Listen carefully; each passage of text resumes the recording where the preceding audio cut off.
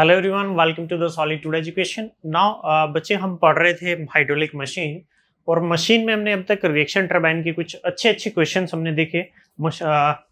अब क्वेश्चन जितने बचे हैं रिएक्शन टरबाइन के वो थोड़े से डिफिकल्ट क्वेश्चन आ गए। ठीक है, आप चाहें तो उनको छोड़ सकते हैं, कोई दिक्कत नहीं है, कोई भी प्रॉब्लम नहीं है।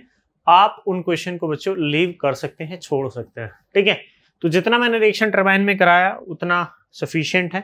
उसके अलावा भी अगर किसी को कुछ इच्छा हो करने की तो आउटवर्ड फ्लो का एक क्वेश्चन आया है। आउटवर्ड फ्लो रिएक्शन टरबाइन का इंजीनियरिंग सर्विस में आया था एक बार, एक ही क्वेश्चन आया, आप उस क्वेश्चन को कर सकते हैं।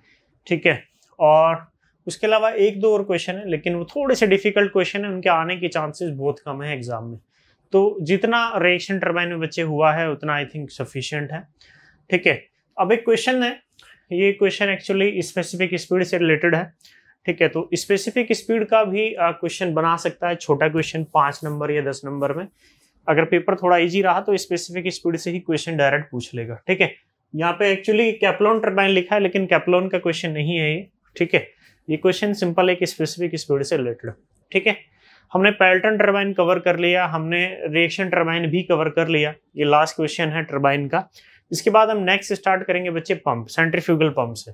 ठीक है, तो पढ़ो क्वेश्चन को एक बार अच्छे से। क्वेश्चन में एक्चुअली दिया क्या है। ठीक है, क्वेश्चन बोलता है following data are observe during testing of A कैप्लॉन turbine. ठीक है, कैप्लॉन टरबाइन की टेस्टिंग हो रही, तो कुछ डाटा मेरे को मिला। क्या डाटा मिला है? गिवन इंफॉर्मेशन सबसे पहले देख लेते हैं। Now what will be the given information? Power developed, power develop कितनी है? नाउ पावर डेवलप है दैट इज ऑफ 2500 किलोवाट। ठीक है, पावर डेवलप कितनी है? 2500 किलोवाट। हेड कितना है? 60 metre. Now head is of 60 metre, head है 60 मीटर। स्पीड है 350 आरपीएम।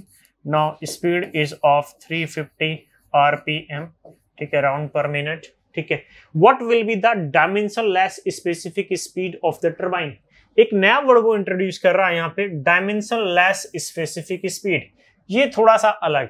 ठीक है, इसका फॉर्मूला थोड़ा सा अलग होता है। वैसे अगर आप कॉमनली अगर आपसे कोई पूछ ले कि what is the specific speed of the turbine, तो आप सीधे बोलोगे sir ns equal to n root p h की power 5/4। Now this is the specific speed, this is the simple specific speed of the turbine. ये क्या है बच्चे? ये टरबाइन की स्पेसिफिक स्पीड है, अगर आपसे कोई सिंपल वे में पूछ ले। लेकिन उसने अलग से पूछा डायमेंशनलेस। क्वेश्चन में देख लेना कि वो पूछना क्या चाह रहा है।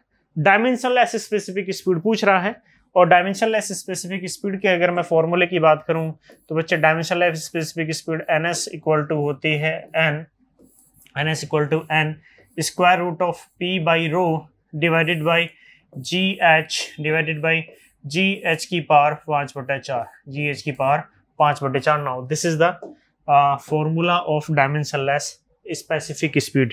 ये आपका डायमेंशनलेस स्पेसिफिक स्पीड के लिए फॉर्मूला है। Let's put the values. n दिया है, n कितना है? दैट इज ऑफ 350, n की वैल्यू दी है 350। नाउ पावर डेवलप कितनी दी है? 2500 किलोवाट। किलोवाट को मैंने वाट में चेंज कर लिया, मल्टीप्लाई कर दिया 10 की पावर 3 से, divided by rho is the density of water कितना है? That is of 10⁻³ divided by जी की वैल्यू कितनी होती है बच्चे? 9.81। हेड दिया है 60 मीटर, हेड दिया है 60 मीटर, इसकी पावर 5/4, इसकी पावर 5/4। यहाँ से सिंपल वैल्यूज आप कैलकुलेट कर सकते हो। ठीक है, मैं अगर वैल्यूज की बात करूँ तो भाई 10⁻³ से 10⁻³ आपका कैंसिल हो जाएगा।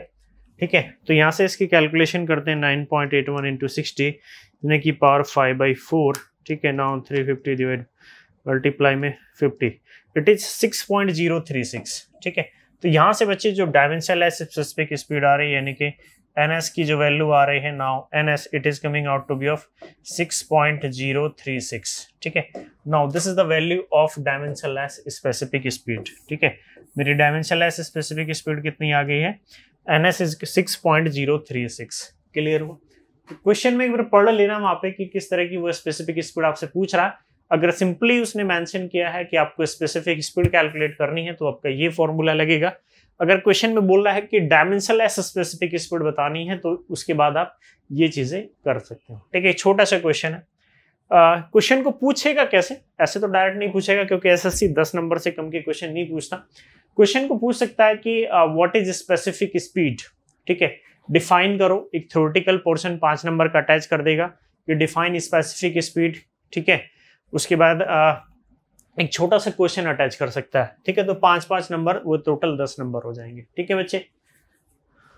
तो अभी तक मैंने 3 पार्ट आपको बताए थे मशीन में। एक मैंने पेल्टन टरबाइन का बताया था, एक रिएक्शन टरबाइन का, एक सेंट्रीफ्यूगल पंप का। तो बच्चे हमने 2 पार्ट कवर कर लिए, ठीक है। तीसरा पार्ट बचा, इंपॉर्टेंट पार्ट है सेंट्रीफ्यूगल पंप, ठीक है। वो हम स्टार्ट करेंगे नेक्स्ट लेक्चर से। इसके अलावा आप यहाँ से, मेरा टरबाइन मेरा ओवर होता है, मेरा पंप बचा है, ये मेरा टरबाइन ओवर हो गया यहाँ पे। इसके अलावा हम टरबाइन में कुछ थ्योरी पोर्शन पढ़ सकते हैं। आप इंजीनियरिंग सर्विस के पुराने क्वेश्चंस हैं, उसमें थ्योरी आप काफी क्वेश्चन पूछे गए हैं, वो आप देख सकते हो। लाइक मैं देख रहा था बुक में कुछ क्वेश्चंस आए हुए हैं, जैसे कैविटेशन के ऊपर कुछ एक शॉर्ट नोट लिखवा लेगा। ये पूछ लेगा कि हाइड्रोलिक टरबाइन क्या होता है, different type of hydraulic turbine बताओ, उनकी सुटेबिलिटी बताओ, कहाँ पे होते हैं, ठीक है। तो उनका स्पीड के बेसिस पे उनके क्लासिफिकेशन करो, डिस्चार्ज के बेसिस पे करो। तो वो थोड़ी सी चीजें आप देख लीजिएगा, ठीक है। ऐसा नहीं कि रट्टा मारने बैठे, बस सिंपली उनको देख लीजिएगा, थोड़ी थ्योरेटिकल पोर्शन, ठीक है। बुक में काफी क्वेश्चन आए हुए हैं थ्योरी के भी, तो थ्योरी पे एक बार जरूर नजर मार लीजिएगा आप लोग, ठीक है।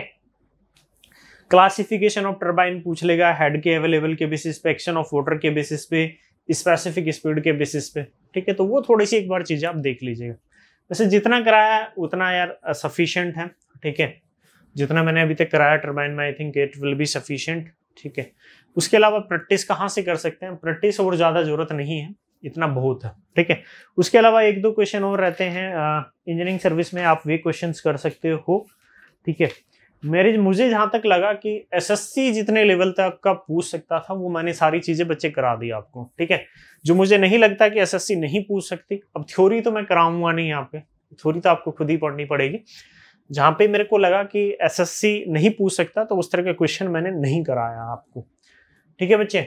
इस क्वेश्चन को चाहो तो आप नोट कर लो, पहले इतना पोर्शन नोट कर लीजिएगा, and lastly you have to note down this portion, ठीक है बच्चों, ठीक है सभी।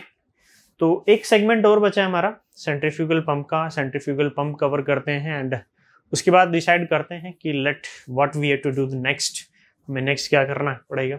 बाकी 1 मंथ बचे, 1 मंथ भी नहीं, अप्रोक्सीमेटली 25-26 दिन हमारे पास बचे, 26 दिन बचे हैं टोटली। तो अब थोड़ा सा सीरियस होकर पढ़ाई करना पड़ेगा, ठीक है। तो पढ़ाई कर लो, mainly focus on previous year question paper of SSCJE plus engineering service के कुछ सिलेक्टिव क्वेश्चंस। इतना कर लो बच्चों, बहुत है, इनफ है। और थोड़ी थ्योरी पढ़ना भी स्टार्ट कर दो अब, ठीक है, क्योंकि एंड टाइम चल रहा है यार, थ्योरी तो थोड़ी देखनी पड़ेगी। तो थ्योरी पे भी थोड़ा सा फोकस कर लो अभी, कि मेरे को थ्योरी भी साथ साथ में कवर करनी है, ठीक है बच्चे। तो फिर मिलते हैं फिर नेक्स्ट लेक्चर में सेंट्रीफ्यूगल पंप के साथ। Okay, thank you.